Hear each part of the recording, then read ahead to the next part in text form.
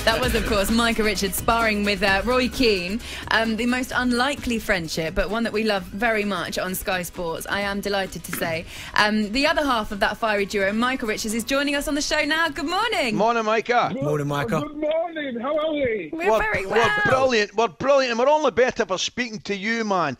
We love you. You're high. You're upbeat. Everything's positive, and I'm guessing you're still the same mood this morning. You're firing on all cylinders. Of course, firing, always firing. You know, up and at them. Got to attack the day out with positive vibes.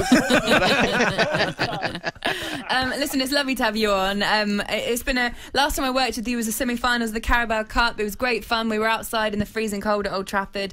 Roy Keane was by our side, and I have to say, I just was really taken by him. I think you know that on the night, didn't you? What an absolute charmer.